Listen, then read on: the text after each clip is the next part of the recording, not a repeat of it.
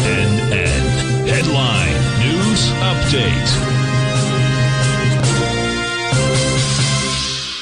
Good afternoon, folks. This is Steve Rhodes coming to you live from the shores of sunny, it looks like mostly sunny, Delray Beach, Florida. This is your 1 p.m. update. We got a mixed bag out here. That mix goes like this. The Dow, S&P, NASDAQ, and Russell are trading lower, off 148, 11, 18, and 6 points, respectively. Semis are up 6. Trannies are up 57.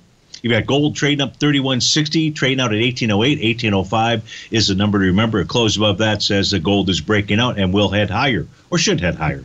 Silver's up 24 pennies. She's trading at 20.13. Light sweet crude is trading out at $88. We'll take a look at that. I believe it's testing the bottom of a hammer candle out there. We'll take a look at that. Natural gas off 10 cents. The 30-year Treasury up 21 ticks. 143.16 is the print. Let's go take a look at that 9 panel market update chart. In the upper left-hand corner, you got that ES Mini. Still got that A to B equals CD pattern that is in play out here. Its next price projection level, 42.26. Bearish reversal candle would confirm a Gartley sell pattern. The same thing for the NDX 100, the NQ. That's in the upper right-hand panel.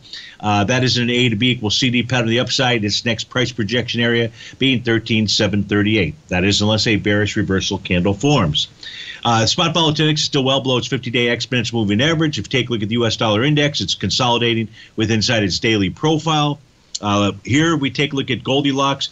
2 days ago, we had a TD9 count top.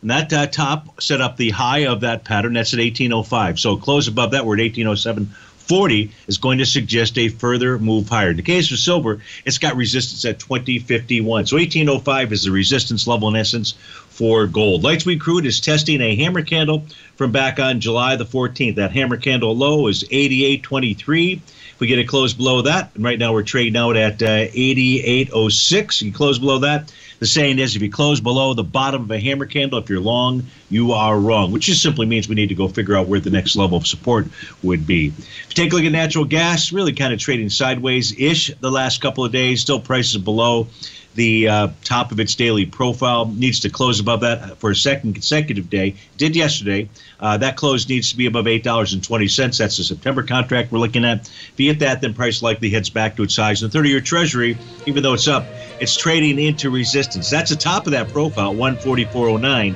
The high today, 144.08. So you know the sellers are sitting right there. Folks, stay tuned for the Trader Zed Show. But if you have to start your Thursday, have a terrific one. And we'll look forward to seeing you again soon. Take care now.